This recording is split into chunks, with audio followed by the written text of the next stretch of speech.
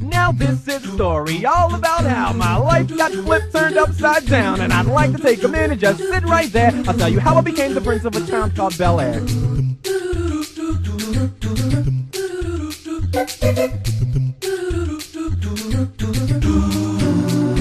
In West Philadelphia, born and raised, on the playground is where I spent most of my days. Chilling out, maxing, relaxing, all cool and all shooting some b-ball outside of the school when a couple of guys who were up to no good started making trouble in my neighborhood. I got in one little fight and my mom got scared and said, "You're moving with your auntie and uncle in Bel-Air." I begged and pleaded with her day after day, but she packed my suitcase and sent me on my way. She gave me a kiss and then she gave me my ticket. I put my Walkman on and said I might as well kick it.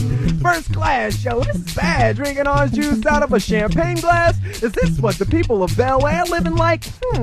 This might be alright. But wait, I hear the prissy bourgeois and all that. Is this the type of place that they can send this cool cat? I don't think so. I'll see when I get there. I hope they're prepared for the Prince of Bel-Air.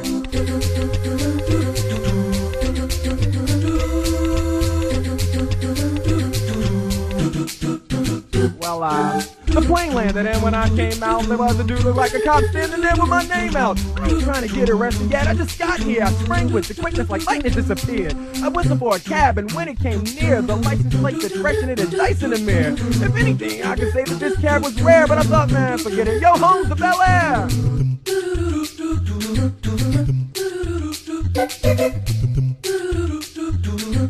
I pulled up to the house about 7 or 8, and I yelled to the cabby, "Yo, home, smell you later." Look at my kingdom, I was finally there to sit on my throne as the Prince of Bel-Air.